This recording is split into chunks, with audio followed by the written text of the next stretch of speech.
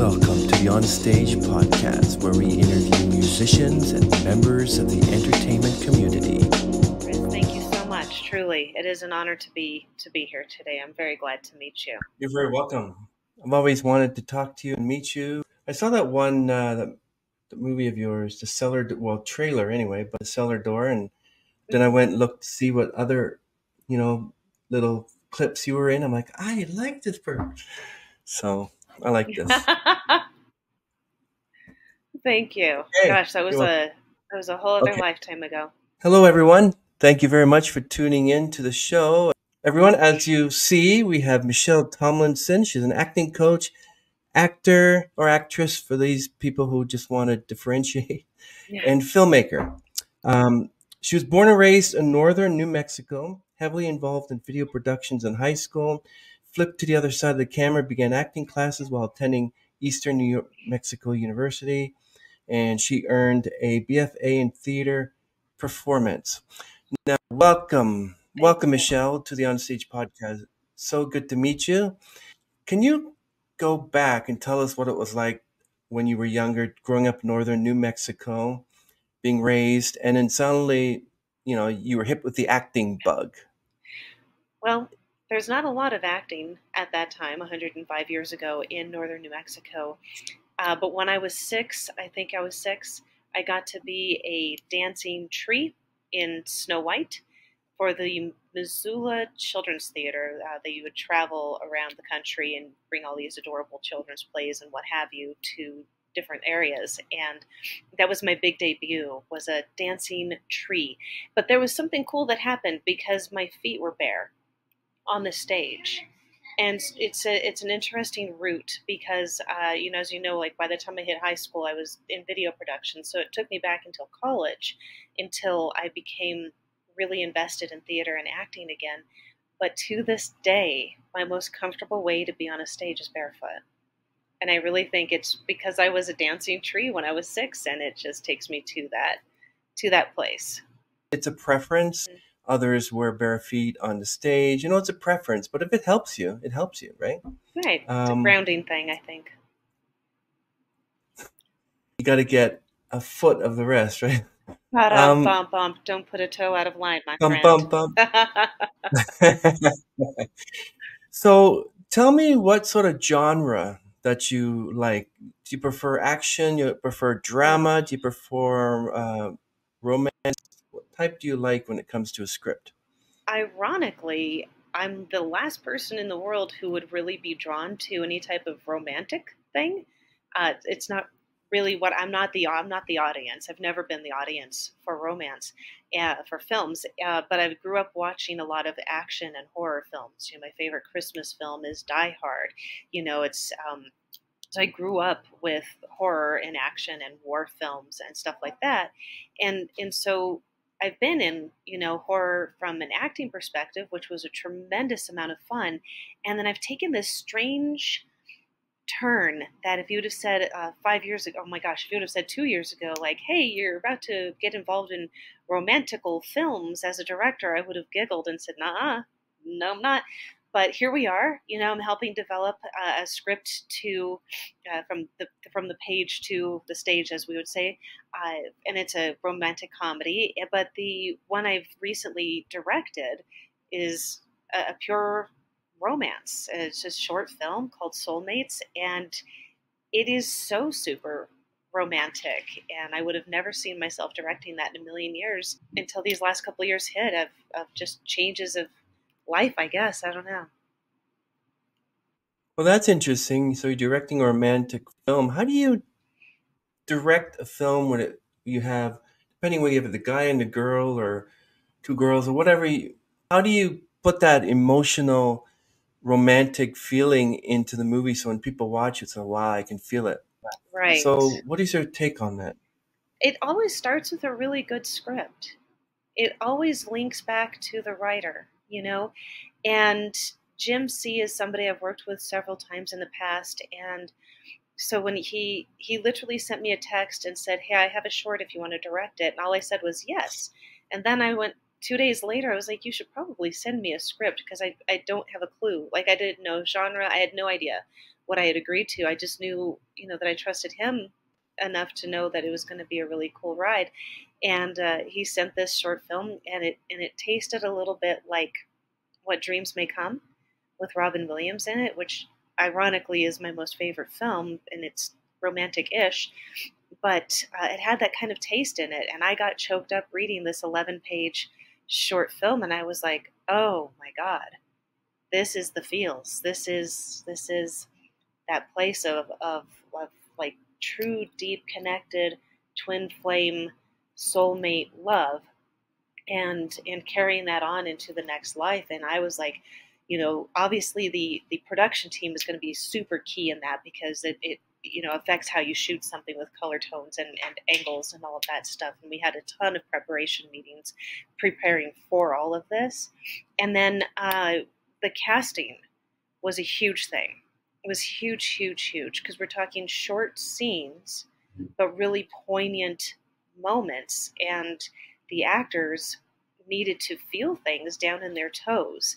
And Jim and I both had ideas of people who could play this one character, Poppy, the woman at the end of the film. And then came this insanely good audition from Sydney Carville that was like, oh my God, she's like, we have to have her right now. It was amazing, because she got those subtle nuances, and Josh Horton and Ian A. Hudson, it was just such a powerful trio of actors to cast. And so it was really elemental to get the right cast. I knew I had the right production team. I knew it, but the cast could make or break it, because they could make something really romantic, really schmaltzy and awful with their delivery, right? Like if it's over the top or not enough or whatever. And I really feel strongly that we lucked out with a phenomenal team in front of and behind the camera to capture all of this, So it's not just the director is really what I'm saying. It's everybody. It's everybody coming together. What do you think is more important, or what do you think is more difficult, to be the one acting or be the one directing? What do you think? Or even doing both, you're acting and directing, because you Yes. can. Oh, I don't want to act in something I direct, unless it's like maybe 3 lines, and something that's just super quick. Maybe I get shot or something, something like that. Or somebody like, do you have the time? Right. Okay, or can you tell me where the train station? It's that Cameo. way done. Yeah, Like, exactly. like Cameo would be Alfred fine. Hitchcock did. Yeah. Yeah, totally. But other than that, I mean, each of them has, acting and directing both have challenges. They both have exciting aspects of them to them. They both have really easy aspects to them, and they're both extremely difficult. So it really is just based on script again, and going back to it. Everything always goes back to the writing, and so it's based on script, and it's based on the team around each project that comes with the ease and grace. As an actor, I've been on sets where the director and their producer would be screaming at each other at the top of their lungs, and then the director's like, oh, and cut and action and cut, and in between is all this screaming. And so, as this empathic actor, I'd be like, twitching at the end of the day, because it was such a hostile work environment. So as a director, I take that kind of thing very seriously, and I start each morning off with like everybody in a circle holding hands and taking 3 deep breaths and standing in silence for a couple of beats, just to kind of get into the same page, the same vibe, the same place. So I mean, I guess that's a big Wow. difference. Is that what you learned at the Stellar Adler technique taught by Arthur Mendoza? Is that what they teach you to do, is stand in line or stand holding hands with you? Or is that something that you developed No, that's yourself? probably from yoga classes, to be totally honest. Oh, really? Oh, okay. When you finish a yoga class, and it's at the end, obviously, when you finish a yoga class, you get this really beautiful release, and we, say namaste to each other, and everybody's kind of like in that vibe. I just kind of flip it and do it at the start of the day, so that we all start out in that vibe, because there are 2 people who can massively affect the entire energy of a set. It's the number 1 on the call sheet and the director. And other people, of course, can cause a whole lot of drama. But when you've got the director or your lead actor, actress causing a lot of conflict, that sets the tone for everybody. So it's really important to me from a director standpoint to set the tone as up here, mindful, up here. We're all here for the same thing, let's just knock it out and get the job done. And so that's my preference. Do you have to consult with the writer of the script to find out, okay, what do you mean by this scene? What do you mean by that line? Can we change this line here because it kind of doesn't suit, the female actress being a female or something like Right. that? Like, what's your Yeah. thoughts on that? There was a line of action, for example, for this one scene. It was just this line of action, and it says something like Abby sits next to the bed that Sean is lying in. It's something like that. So I was like, hold on, if we're intimating that this is his moment of passing, spoiler alert, this is, if it's intimating this thing, like, let's turn this into a scene where we actually experience the depth of loss on a cellular level. And anybody who has witnessed somebody they love leaving the earth is going to relate to how we shot this. And so that wasn't in the script. That was totally not in the script. The way it was shot was not at all there. And so it's, you take the writer's script and you go, okay, where can I bring some of my creativity into this that can help tell this story? And then you have, your production team helping tell that story with the cinematographer. We talked about shots a million times before we got on set. So by the time we got on set, it was just ease and grace. It was very, very smooth. And there wasn't a lot of discussion on this angle, that angle, because everything had been discussed, So it was a lot of ease and grace that comes from preparation.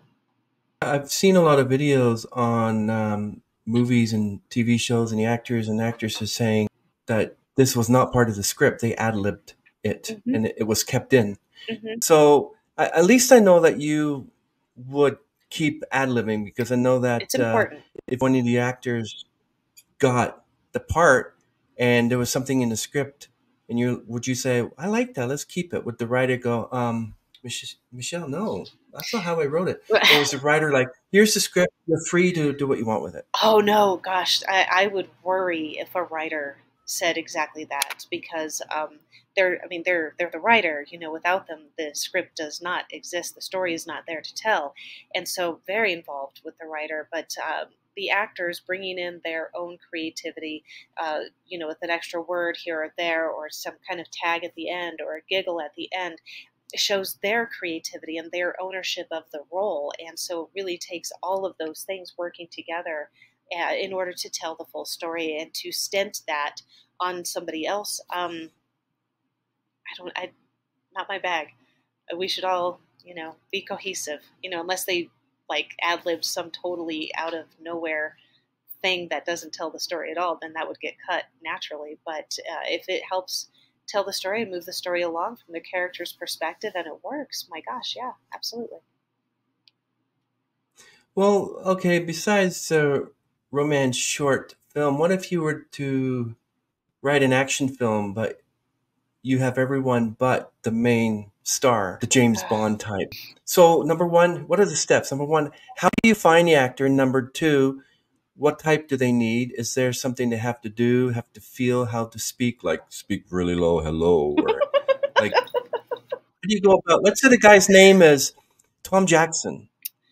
So Tom Jackson's the action star, the CIA, Right. whatever. How do you go about finding Tom? Well, it depends on budget, right? So if you have this unlimited dream budget, then you go to all of the WME and CAA and 3 Arts and all these giant companies to field, availabilities. Or if you have the person that you want to put, for me, it's always going to be Bruce Willis, because that's who I grew up watching. And so, you put your feelers out to see if Bruce Willis is available, and you can try to put those offers out. But in the world of indie film, where you don't tend to usually have these giant dream budgets, right? You would be putting out feelers. Like I put out feelers to agents that I already had relationships with when we were starting the casting for Soulmates, for example. So I always start with the people that I know to ask them to submit their actors. Or if I know there's an actor like, oh man, there's this one woman who would be great for this role. I think she's with so and so. I would reach out and direct request an audition. And in this age that we're in now, we ask for a lot of self tapes. So you've got actors all Mhm. over the place self-taping, and then I prefer live in person, if not Zoom callbacks. And that gives you a flavor of how that human being moves and speaks through time and space. Are they going to be cool to work with on set? Can they take direction? Are they the person? Like, you know, somebody can turn in an amazing self-tape, but that doesn't always mean they're going to secure the gig, because suddenly there's not a chemistry with the other people, or, you know, there's all these elements to play, to find that right person. I think when they were looking for Harry Potter, I think they saw, I'm making this number up, but it's some crazy number, like 10,000 actors before, you know, Wow. casting Daniel Radcliffe. And so again, it depends on budget, it depends on the availability, it depends on, there's things about these characters that there's an unspeakable thing to put into the breakdown, because it's like an essence. And you could say, oh, you know, she's tall and she's strong, she's really smart, she's outspoken, she's, you know, got a smart aleck attitude, and she holsters her weapon in this way, and she has a herd of cats or whatever. You know, we can put this whole breakdown out, and that gives, you know, representation, a way to go, oh, this actor might be good for this, and they submit based on that through the breakdowns, which is all fine and good. But there's a piece in everything that's called essence that is almost impossible to define until you see it. And it's all about the essence of the character on the page suddenly matching essence and talent in the actor. And sometimes it takes a minute to find, and sometimes it's like, boom, right there. And it's this magical experience. But casting is, every casting director needs some kind of hug and award, because it is a tough job trying to find that exact right person. And sometimes you can't because suddenly the actor that you want suddenly says they're not available. So you find a second actor, or do you just Yeah, say, well, you know, Tom Smith over here hasn't needs a job to feed his family, and he looks like the perfect spy. He looks like the perfect CIA man. He could, you know, do all the moves like James Bond. right. But when he opens his mouth, he doesn't know in English. He's a different language. So how do you deal with that? Well, I mean, God, if he's that amazing, we can always use subtitles, you know. So I'm always open to the Tom Smiths of the world, per your words. But it really, Hmm. everything has to match. It just has to match. And if your first choice of blah blah blah doesn't pan out, well, you always have, well, here's who I want, right? In the celebrity realm, here's who I want. Here's like your B and your C of going, okay, if it's not them, then them, then them. And if you have, you know, need to open auditions, then you open auditions, and you just keep waiting. You wait. You don't jump the gun when it comes to casting, because uh, everybody is so important in the role of making a film. And one one piece of it can really uh, jack up and offset the entire project. So you just have to really like be patient, would be what I would say. But if Tom Smith didn't speak English, but he was like amazing and perfect and all of the things, subtitle would find a way. So you're talking about if there's a budget there or something. Now, are you familiar with the whole Back to the Future scam or issue that they had? Okay, so you're familiar with Back to the Yeah, Future, right? yeah, yeah. Do you know what happened there? I don't Okay, think I do. What so happened? so they originally cast Eric Stoltz to play Marty McFly, and they shot like tons and tons of scenes. And they said, you know what? Yes. Number one, he wasn't working. Number two, he thought he was Mr. Big Shot. And number three, they fired him. Yeah. And then they got Michael J. Fox, and they had to get his manager from Family Ties to write him out so that he could, you know, do the movie. What do you think of that? If that were to happen, if you're doing a big budget movie and you film like 2 months of scenes, and finally the main actor either dies or decides I don't want to do it anymore, Right. do you have to redo the scenes, or is Yeah. there a way that you can do it without doing that? Well, I mean, it depends on how you shoot, like the coverage, right? If you have like clean coverage of, you know, Tom Smith saying his dialogue this way, then there's some of it is salvageable, right? But if you're gonna do it right. It really is that. It's and that's like the difficult thing is we want to tell the story properly with integrity, with all of the everything attached to it. So if you're going to do it, you can't really do it halfway. And so if somebody's not working or passes or whatever the case is, via con Dios, and you book somebody else and you salvage whatever footage you can, would be my thought, just depending on how it was shot in the first place. Well, I'm glad you said that. So if you watch Back to the Future 1 again, you'll notice that some scenes with Marty McFly, you see in the back of him, that's Eric Stoltz. They still kept some of his scenes in there. Yeah, because footage, They still if kept it some scenes in works, there. keep it, because then it makes your reshoots a little less of a, intense hair pulling out experience. God, I couldn't imagine. I would be so frustrated. So what do you think is the most amount of people who go and audition for a part? Is there like a limit? So we got 50 actors here. That's it. We can't have the 51st. And it's Well, number 51 that might be the one that's chosen. oh God, isn't that such a great question? Sometimes I used to work as a casting assistant in the commercial world for commercials about 133 years ago for a woman named Melissa Martin and my friend Carolyn Barry, and they were like really good commercial casting directors. And so we would have to plan out the day of like, okay, the commercials are pretty short auditions, so it's like one person or a group of people every 5 minutes, every 5 minutes, every 5 minutes, and so there would literally be you could only see a certain amount of time given those slots. In the world of self-tapes, it becomes a lot more broad and a lot more actors can be seen. So it depends on what they're looking for. If it's a co-star television role, there may only be, which is like a couple of lines for TV. Here's your coffee, the cameos we were talking about. Like co-star TV roles are just a couple of lines, 5 and under.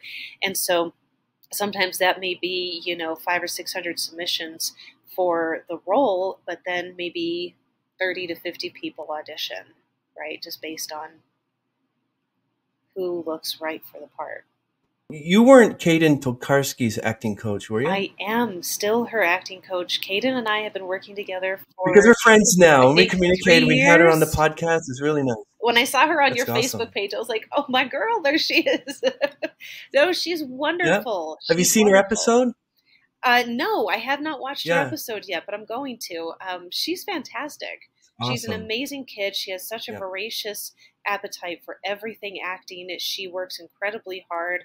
Her script breakdown is top notch. She does the work. She puts forth the work and the excitement, and that's why she books so much.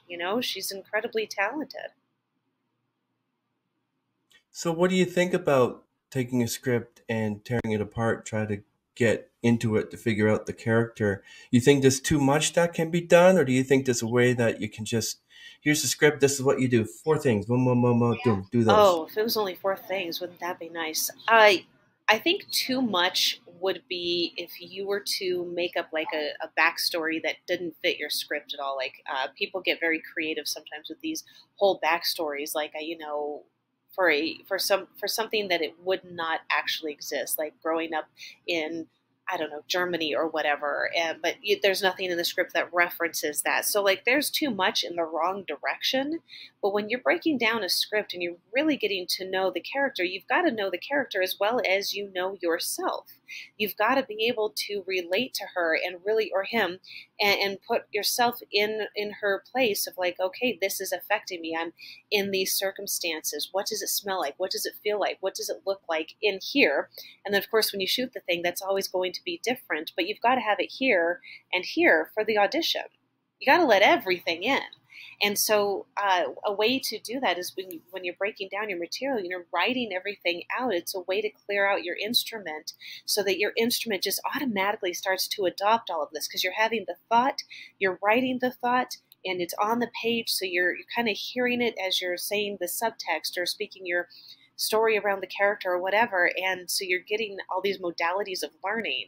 And so your instrument just kind of automatically starts to adopt it and starts to have these memories of your character and starts to really relate to the other people in time and space on a deep cellular level. And that can't really happen if you just kind of like, oh, okay, well, here it is. I'm just going to bam it out. That's like, you might book, you might, it's possible. I mean, anything is possible, but it wouldn't be the thing that kept you booking and gave you a career if you chose not to do much past, like, I don't know, running lines or memorizing dialogue or whatever. So how do you suppose someone like, let's make up an actor's name, Tom Smith? Jeff Smith, and he got, okay, we'll do Tom Smith. Well, Tom Smith's actor, he finally got the part as the Duke of York in the movie. Mm-hmm. Now you're trying to find a Duchess and an actress who's not known, and she doesn't know who Tom Smith is. And now they have to be lovers. Mm-hmm. They have to kiss and they have to do all that stuff. How do you get them to that actual part in the script that they feel comfortable with one another? Like, oh, I have to kiss you. Like, do they? How A do trained you go actor about doing knows that? that's the job. You know what I mean? Like a trained actor goes, okay, I know that's part of the gig, and that's why there's chemistry reads, right? Like if Tom Smith and Jane Smith, I don't know, are working together in a chemistry read, that's where you start to see if it's going to work or not. You know, with like Sidney Carville and Josh Horton, they had chemistry over Zoom. Over Zoom, dude. Not even in person. Really? Yeah. So, I mean, that's Wow. the gig. That's the gig. You can't, like, try. You can't, like, it's either there or it's not. You know, much like a relationship you have Amazing. in your real life, that there's either chemistry there or there's not.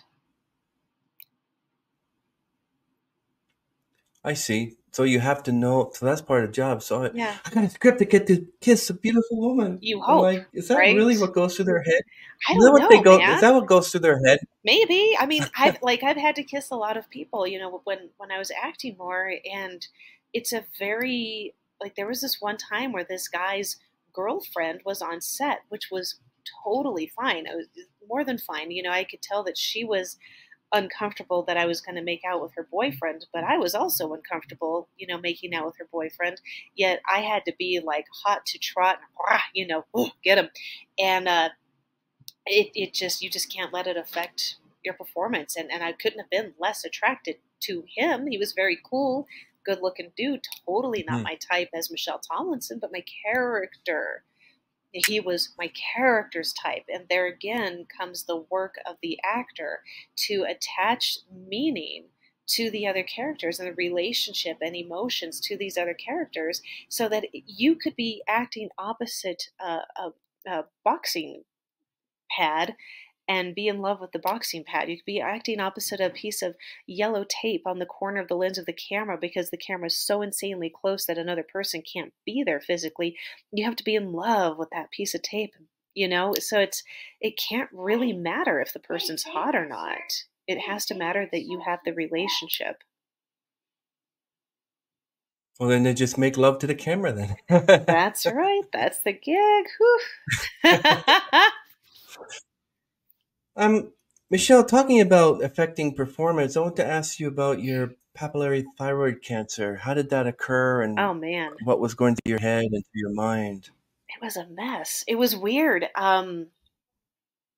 Like years before that happened, I had sustained like big loss, like grief, a lot of grief, and Ooh. it put a big pause in a lot of things acting because I couldn't get through like losing my dad, and then I Mhm. lost like two friends back to back, like right at you. Mm. So it was a lot of grief and a lot of loss, right? So I was kind of like crawling through that.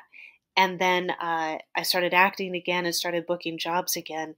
And then, boom, got got diagnosed with papillary Mm. thyroid cancer. But I was really, really lucky in one sense because it was what's that thing in March, the clovers or whatever? It's a holiday, St. Patrick's Day, and right March. I think. I don't know. Anyway, so St. Patrick's Well, Day.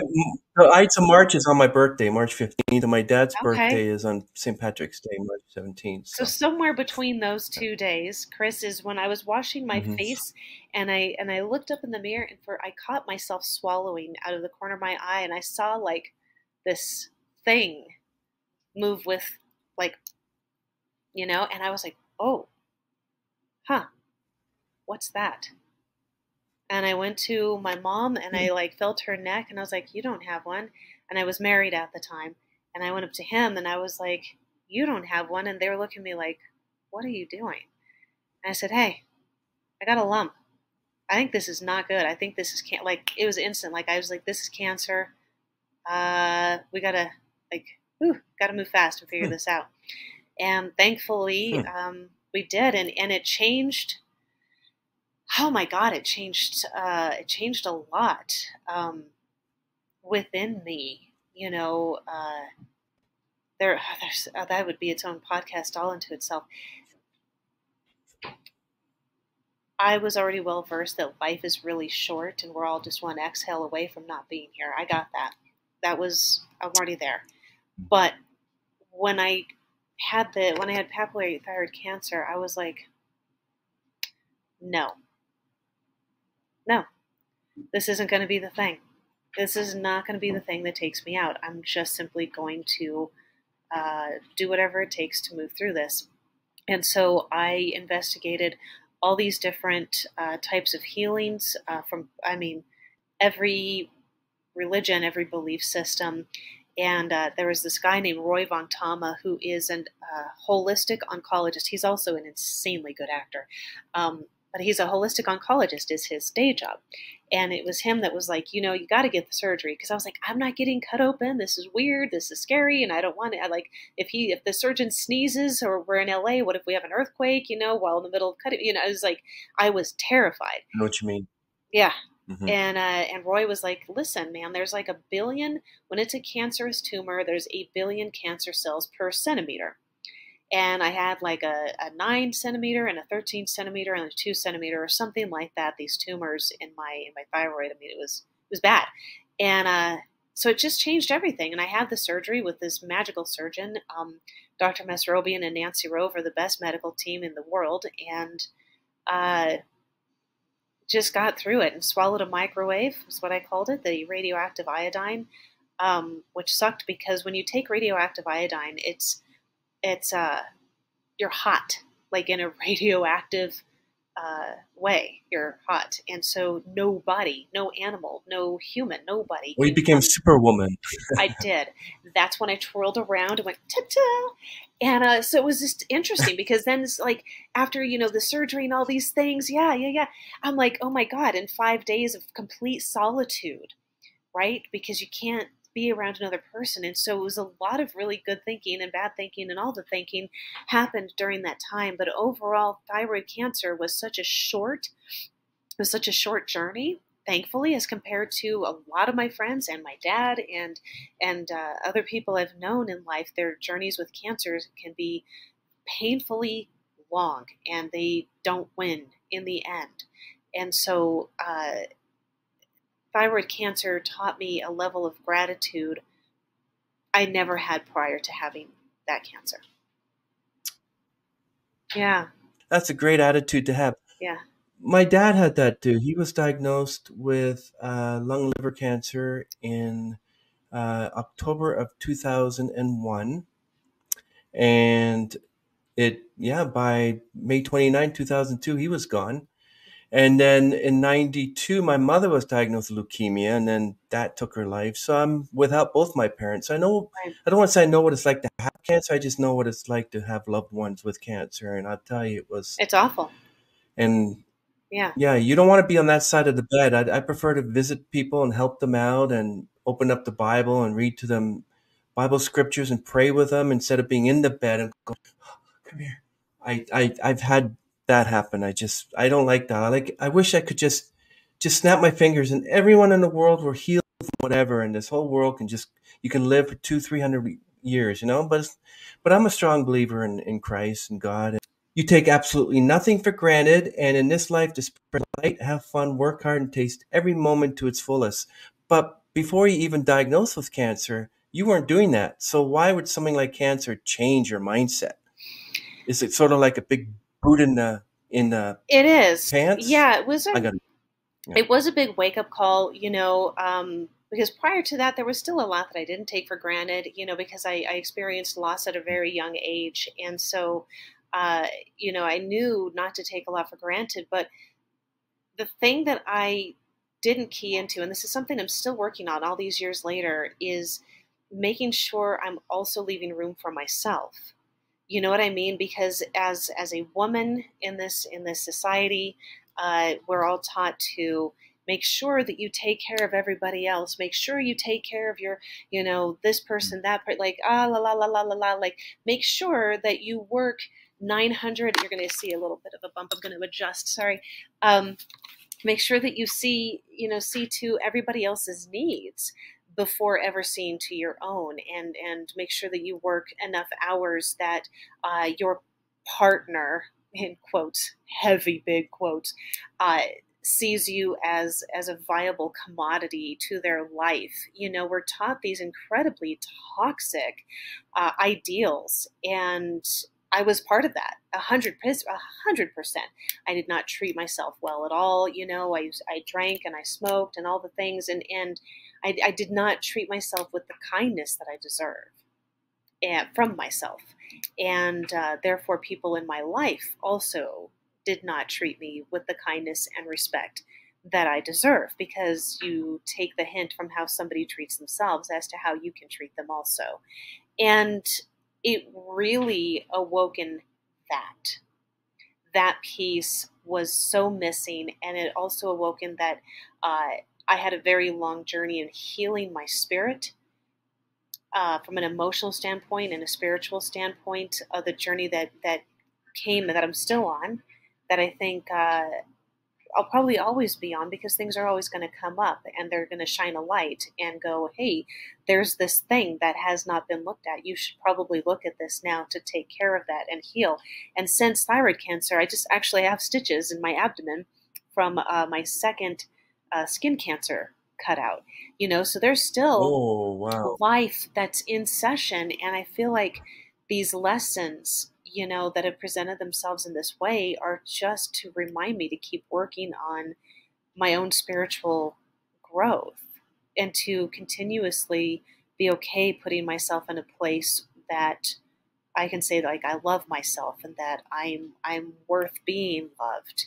And it's okay if you don't think so, or if he doesn't think so, or if she doesn't think so, that I think so.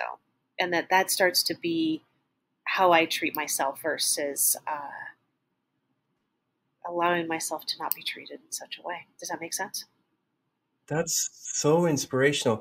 So when you're writing a script about main character has cancer or something, it would be a lot more easier to do, to audition the actor who's got cancer, because they won't Uh, understand what it means to have cancer. You do. So how would you show them this is how you feel when you're diagnosed and you're dying in bed or something? How would you do that? I would, because as an acting coach, I work on obviously auditions with actors and stuff like that. Looking up, it's in the acting world that would be called an affliction, right? So you would look up that affliction and go, okay, it's blah blah cancer. You got to understand the blah blah cancer, right? Mhm. And you go, okay, so what does that look like? What is it like? What is that diagnosis? What's the treatment? And then researching, and I'm talking all from the actor's standpoint, right? So part of the job of Mhm. the actor is to do the research of the affliction and what are the signs and symptoms, and then put in the imagination space of what, unless they've experienced it, obviously there's going to be a little piece of them involved, but what would that be like? What would that be like? And so from this side, from the directing or casting side, I would look for somebody I could feel it. I would have to feel their journey. I would have to feel their work in character in order to believe it, just based on the cancer, because every cancer is different. Every body, every human body, and how we react to having had cancer is different. Um, So it's no two people's take on something is going to be exactly the same. I agree with that. But would it come to the time when it's like, do we have any actors or actresses that have gone through cancer, or so that we can hire them and get them to audition? Because then I don't have to spend time. You ever had that come to your mind as No, well? because it's the actor's job to bring that to the table, not mine to know their medical Oh, history. wow. You know what I mean? If they want to share it, that's more than fine. But it's none of my business to be like only cancer survivors, unless it's like a PSA. That's different. But I'm talking about a film. So like a PSA for like the Cancer Society of America would be really, a better PSA with cancer survivors actually, being the spokespeople for that. But in a film, uh, acting doesn't mean you've had to experience the thing. Acting means we need to believe that you've experienced the thing. It's Wow. different. You know what I mean? Like it's just because just because I've had cancer doesn't mean I would book the girl who had cancer for an acting job. That doesn't mean that at all. You know, even though I'd be I was pregnant. I was like 5 or 6 months pregnant. I was auditioning for I don't even remember what. I really don't. Then there were like these 5 other women in the room with me, and I was legit pregnant. I could feel my daughter like cruising around and doing somersaults and practicing soccer kicks. And I see these other women, and I see this woman like yank up and pull this towel, this like bundled up towel out of underneath her thing, and I was like, oh my god, right. You don't have to actually be pregnant to play somebody who's pregnant. And I was there, the only one pregnant, and I totally didn't book it. But I was the only chick there who had baby in oven. So Well, yeah. just because it's the truth doesn't necessarily mean it's the truth that they want to share in their story. So how do you audition for people with disabilities? If somebody's in a So wheelchair, some. I would want Mhm. somebody who's in the wheelchair. You know what I mean? The only way that would be at all a not a thing, because I have students who are I call extra able, who are wheelchair bound, and they're amazing actors. If I needed an actor to be able to go from standing, walking, running, jumping, fight scenes, and all that other stuff, get injured and wind up in a wheelchair, that's very different. But if I needed somebody who was a wheelchair bound human being, or somebody who had a prosthetic limb, I don't want Mhm. somebody who can play that. That's a completely different ball of wax, because now we're talking about representation of a physicality that a human being has gone through in a very different way that's not cancer. You're talking about somebody who is in a wheelchair. And so when somebody's legitimately in a wheelchair and spends their life there and they're booking acting jobs, they themselves become the light for other aspiring actors who may also be wheelchair bound or have some other um, uh, physical challenge. That the person in the wheelchair then inspires those folks to go, oh my God, I see somebody who is they actually need that wheelchair in order to get through life. If they can do it, so can I. And that comes the whole ball of wax of why representation is so incredibly crucial in all forms of media. That's very interesting. I've actually wanted to know. Let's say you're in the laundromat, whether you be in there or a store or a Walmart or something. You're looking at this guy or this girl, and you're like, "Oh my god, that's they'd be perfect." What do? You go up to, "Hi, I'm Michelle Tomlinson. Would you like to be?" So I'll get away from the creep. Like, how would you do that? How do you I get don't know, them maybe. to come in for an audition? Oh Would you do man, that? I don't know. I don't know because I'm very outspoken and I don't want to scare somebody to death. My daughter, I'm sorry. Hi. Yeah, yeah. Honey, this is she doesn't know what I'm doing because she's in an online class in the other room. This is an online podcast, so I'd prefer you not get in front of the camera at this moment in time. I keep her off of social media. It's like you won't Oh yeah, that's see my cool. Why daughter's not? face on social media, so that's why I'm like, don't. That's good. Boop. That's Yeah. great. You're a good mother. Yeah, Oh, I'm trying. you're a great mother. So yeah, so you find your Tom Smith in the lineup of Walmart. You go, hey, Right. I'm Michelle. I Would don't you want to be in a know. movie? And say, Dude, I don't know if I could great. do that. I don't know. I know, but they're Because I'm perfect. They're perfect. outspoken and I'm shy at the exact same time. I mean, they Mm. would have to be like, I mean, they would have to have like a golden light on them or something for me to really. Oh, I don't know. I don't know if I could do it. Maybe it would depend. If I was casting something, we looked at 3,000 people, and I saw somebody in line at Trader Joe's or whatever, then maybe I would be like, "Hey, I need you to come audition for my thing because you're perfect, and here's a script, and you know, maybe just depends. I think on where I am with the project more so than uh, somebody at the grocery. Well, there's a. I guess there would be protocols. Certainly, don't you have to, number one, they have to go get photos taken, like Yeah, headshots. Number two, get representation, like an agent, and then they have to get a resume of where they acted before. And if not, they won't have anything listed there. right. So, They do they need to. have to go? Well, Actors need to in order to be in train. a movie, you have to go into commercials. Yeah, go ahead. Sometimes. Sorry. No, that's okay. Training. Training.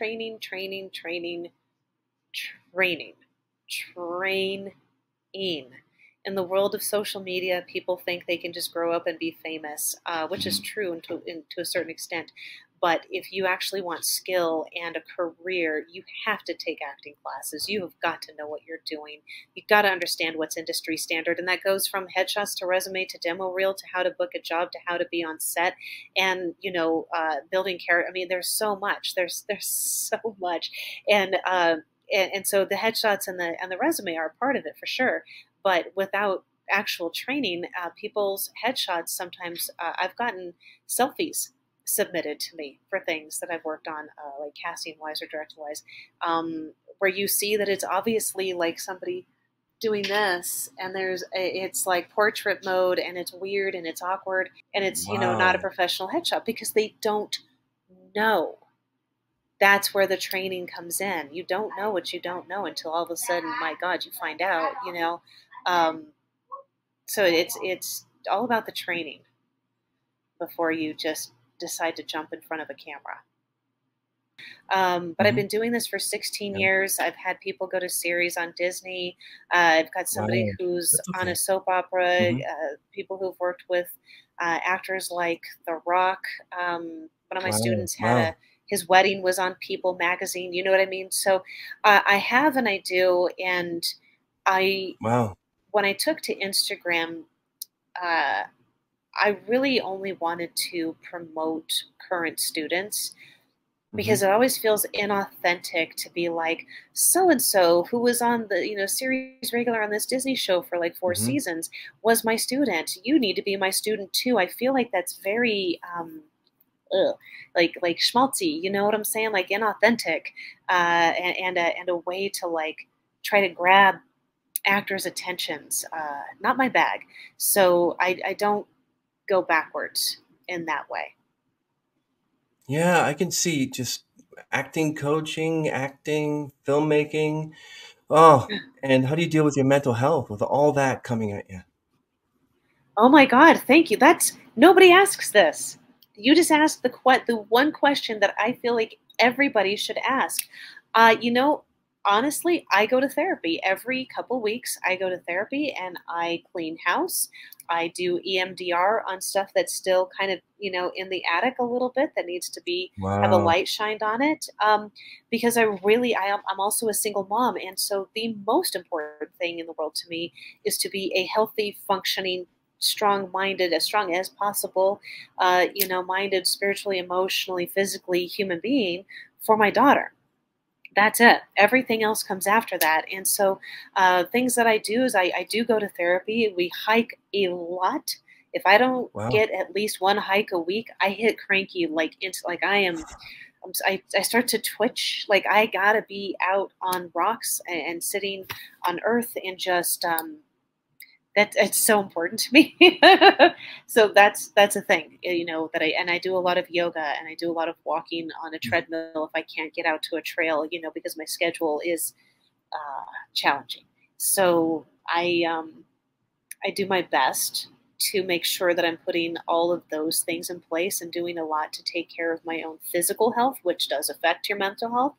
And I make sure that my daughter's healthy. Like, if she's good, we're good. If she's healthy and strong and vibrant and having fun and thriving, then I'm healthy, strong, and vibrant and thriving as well. You know what I mean? Because my Wow. instinct as a mother is to always make sure that, as the flower that she is, that she's always watered. I'm not perfect. I am totally not, but I do my best. And she's the most amazing person I could ever know. Like, I can't even believe I get to be her mom. So I mean, that's Wow, really where this the is mental health is. I yeah, know. amazing. I'm This is not a something I'm I not can a take away very from you. I vapid love it. interview person. That's great. This is something I can take away from this about what you mentioned about mental health. But also, I have a therapy cat. I don't know if you have therapy dog or therapy thing, but I I have a have a therapy cat, but cat. he's therapeutic Are you sleeping? And don't in cut. his way. Yeah, but that's why I always ask on these podcasts about the mental health, because when they start talking about this, doing that, I'm going, how do you deal with your mental health? So it's important. Yeah. It's important to do that. Yeah. It's huge. It's huge because if that starts to crumble, the whole house falls. And I went through like a sticky divorce and all the things, and I had to Oh, stay. You just have to stay in a space, and I would not have been able to do that without the help of friends and family. That's for sure. You know, that's where the people that you love the most, who are always there for you, become an intrinsic part of your healing process. so I take it your daughter doesn't want to be an actor or anything in the entertainment field, or just Oh, not yet? she's talked about it. She's talked about it, and I've said things like, "Yo, like you don't need to be an actor for my love," you know, because I work with kids as well, and so I want to make sure that she always knows that whatever she chooses, whether it's acting or engineering or teaching or art or whatever, that I'm just going to support whatever that looks like for her, as long as I tell her to do the thing that sets your soul on fire and nothing less, whatever that looks like. Which is hide your scripts, because one day she's going to go, Mom, this character, this woman, this is perfect for me. What would your response be? Let's do it. Let's do Oh, it. really? Like, Wow, why not? that's Yeah, awesome. absolutely. Oh my God. Wow, If it speaks to her, who am I to get in the way of that? Who am I to get in the way of that's awesome. anything? As long as it's, a healthy, good thing for her to do, I don't want to get in the way of those goals for her. That's crazy. Mm-mm. And you're talking about how your schedule is always busy, and yet you found time to be on my podcast. I feel so honored. I'm so honored. Ah, Thank the you honor so is mine. much. Thank you. Oh, my Thank you. pleasure. Oh, great. Thank Thank you. you. Thank, I thank you appreciate so it. much. Okay, everyone. Michelle Bye. Tomlinson out.